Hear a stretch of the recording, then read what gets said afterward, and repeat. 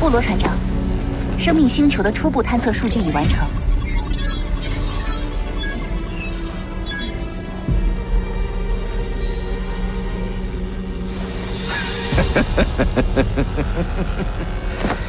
看来环境十分宜居。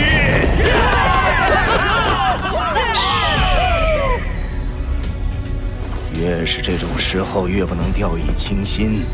他的坐标曾被神秘强者掩盖，我们对他几乎一无所知。如果星球上有绝世强者，我们便极有可能功亏一篑。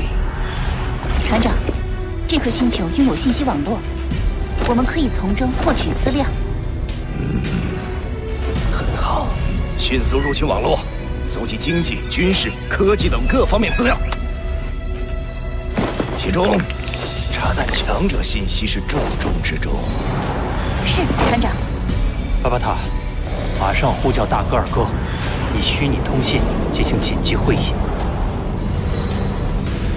能进行宇宙穿梭的飞船，白蓝星上可移动装卸的城堡，囚龙星上被合法买卖的奴隶。哼，还没来得及消化完这些信息，我们就要想办法对付宇宙侵略者了。解析已完成，确认不明飞船等级是 C 级。这个规格的飞船，至少也是来自初等文明国度中较为强大的文明星球，不是地球常规力量能应付得了的。既然太阳系坐标被老师掩盖，那有没有一种可能，他们尚未发现地球，正赶往其他目的地？掩盖坐标不能保证地球不被发现。若有人破解主人的空间秘法，或侵略出现新的虫洞，都可能导致位置暴露。而且，据飞行轨迹推算，它的确在靠近地球。看来他们的目标正是地球，但动机尚无法知晓。我知道，宇宙中信息网络发达，如果没有敌意，飞船会提前发送讯息告知目标星球。但现在，地球没有收到任何讯息。飞船还有多久到达地球？还有15小时。罗峰，你现在动身，还能赶在他们之前回到地球。黑龙飞船能以自动模式带我回地球。大哥二哥，我们抓紧时间联系五大国。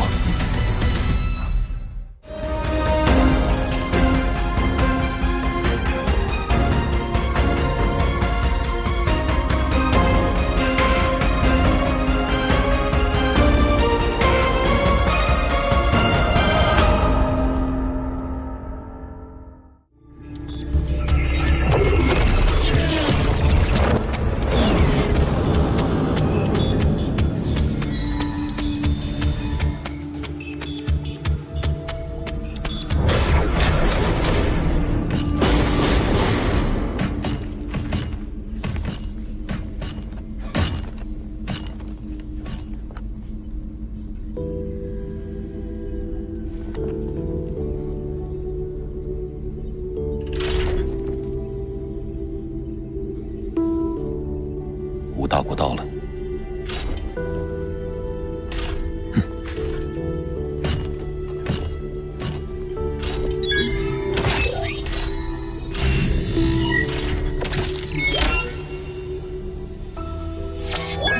各位领导人，我是罗峰。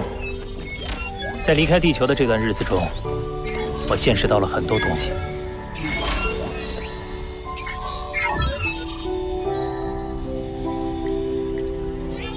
以上就是我对宇宙文明的见闻，以及目前不明飞船的相关情报。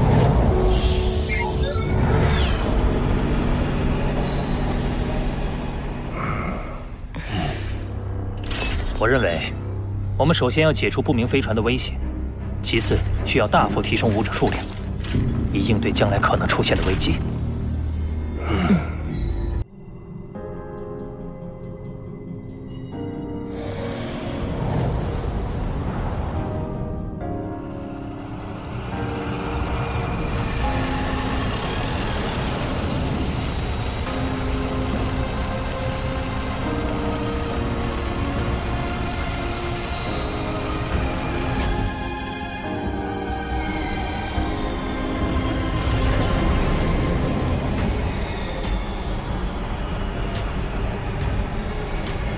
囚龙星是黑龙山帝国的一颗重要星球，它的繁华程度，即使是银蓝帝国的帝都与之相比，都要逊色100倍。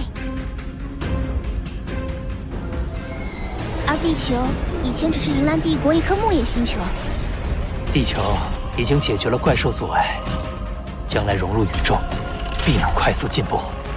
格局打开，罗峰，你的老师主人呼延博是一位伟大的不朽存在，囚龙星主人只是一位狱主，在主人面前连提鞋的资格都没有。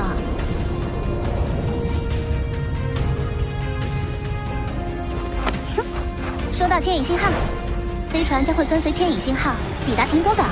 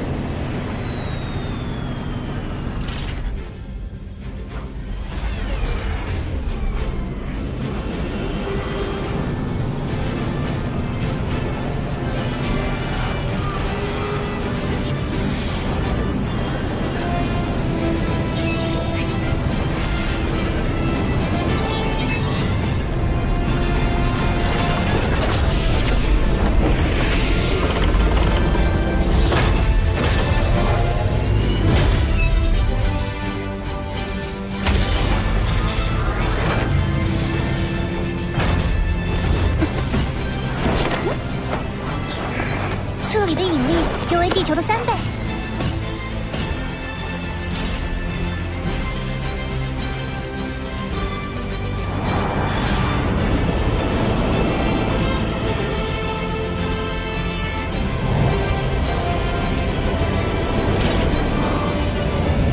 规模堪比一座大城市，而这仅仅是一座停泊港。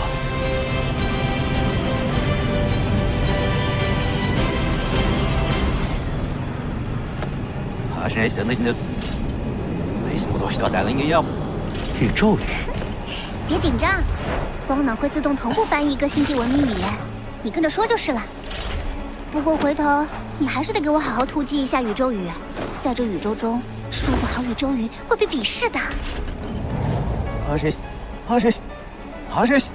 先生，你好，您的黑龙山 X81型号飞船，停泊价为每年600黑龙币。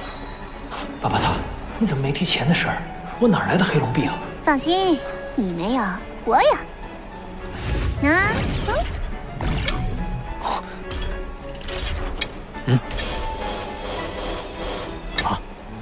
钱务币，1枚钱务币可是能兑换1000黑龙币啊！不用找零了。谢谢先生。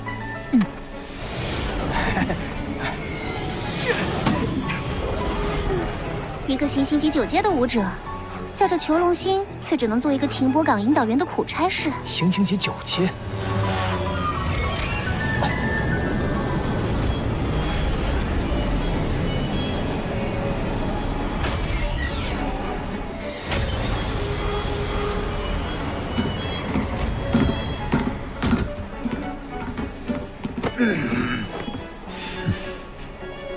3个恒星级3阶，1个恒星级8阶。让开，挡着我！哇，黑龙山 X81，100万年前就停售的经典款，古董级奢侈品啊！塔罗星人，这小胖子只有行星级3阶，却带了4个恒星级保镖，看来是个大家族子弟。兄弟，你这 X81飞船等你不想要了，转手给我怎么样？10年后，我买得起。先自我介绍一下，我叫高升威力，叫我高升就行。我叫罗峰，这黑龙飞船，我也是经过改装维修才全部搞定的，现在还舍不得卖。也对啊，罗峰兄就一个人啊，没带保镖。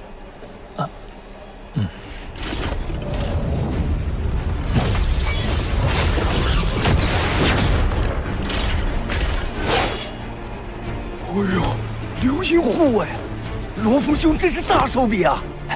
罗峰兄弟不嫌弃，我们一道走吧。我那4个保镖在，也不会有人来惹事的。答应他，跟他一起走，麻烦事也少。好。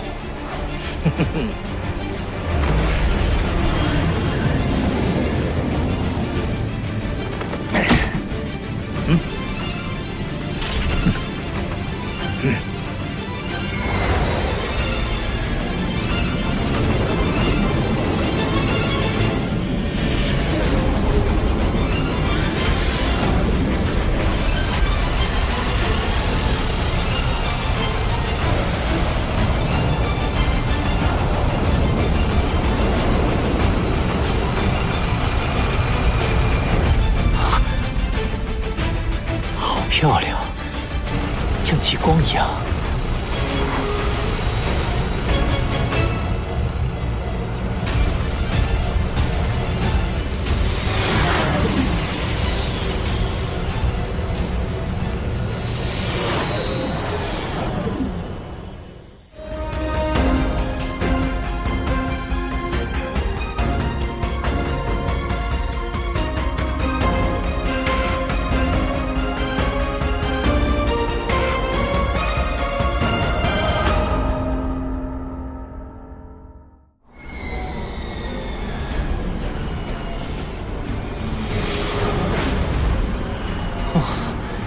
风景真好。罗峰兄看来是第一次来囚龙星啊。囚龙星自定约美景才吸引很多强者居住的，也正因为定居的强者越来越多，才会变得愈加繁华。